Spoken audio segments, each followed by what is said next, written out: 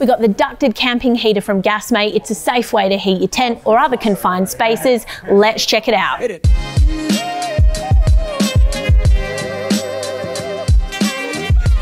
G'day guys, it's Lauren from Snowy's here. Today I've got the Gasmate Ducted Camping Heater. It's a really safe option for heating your tent or camper trailer, being that the combustion unit is on the outside whilst ducting warm air into your tent. Now it comes in this oversized storage bag here with extra room for your gas cylinders down the end. Now let's have a look at what you get. Your carry bag does come with this optional shoulder strap here. We have some instructions and a manual there, which is important to have a read through. We have your main unit, and also down the end here, we have some space for the small gas canisters. Now, whilst the unit is designed to primarily run from these canisters, you can get some optional extra hoses to connect to a larger gas bottle and run it from that. Now the unit itself is 8.6 kilos, so nice and light to move around. We have 43 centimeters from end to end, 21 centimeters across the top, and 39 centimeters from the top of the handle down. Now on the back here, we have this nifty little storage compartment.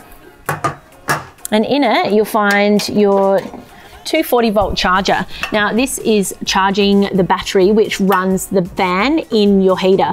It takes approximately 5 hours of charge time to get around about 6 hours of battery life out of the fan. We also have the regulator. Now the regulator is what connects your gas bottle to your unit. It connects in here. Now, I forgot to mention before, but these propane cylinders are actually available separately.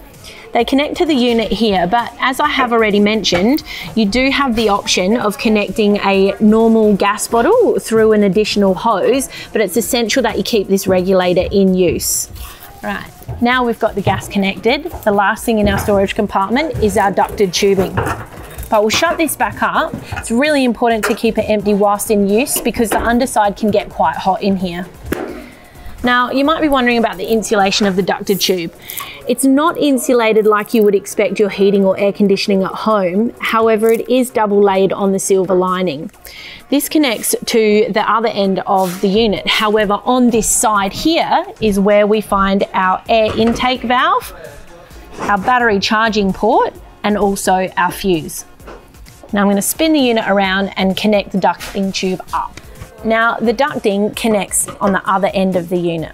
We have a little safety switch here where the unit won't engage without the ducting connected.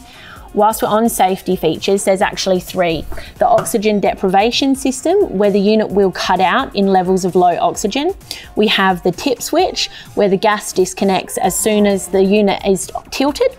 And we also have the flame failure, which means if the flame goes out, the gas automatically disconnects. Right, let's connect this ducting. It's approximately 1.6 meters long, and it just connects onto the end of the unit like this, and connect the other end to the tent. Now I've got a gap in the side of the rooftop tent here which you can pop the duct through. However, you can also fit it through a window gap or a door gap, or some tents might even have a vent flap that you can use it with. Right, now let's fire the unit up. On the front here, we have a switch. When pushed to the right hand side and the unit is charging, the red light will flash. When the red light is solid, the unit is fully charged. Move the switch over to the left hand side here and your green light will engage. You'll hear the fan come on and then you're ready to ignite your pilot light. Press down your button for about 10 seconds. Then through this viewing window here, you'll see your pilot light come on. After about 2 to 3 minutes, once the burner's had a chance to heat up and get red, you'll be able to see it glowing through this window here. So with reference to the gas run time, you'll get about 7 to 8 hours out of a 450 gram propane bottle.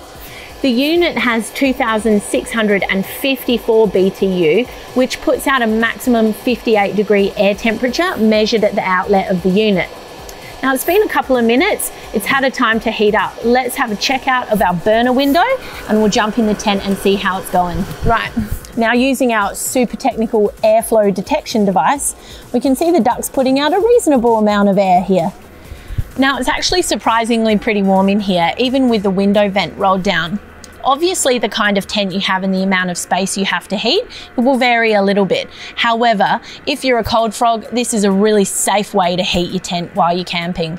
You can get this at snowies.com.au at our everyday lowest prices. If you have any questions or comments, chuck them below. If you want to subscribe to our channel, head here. If you want any more helpful videos or tips, head here.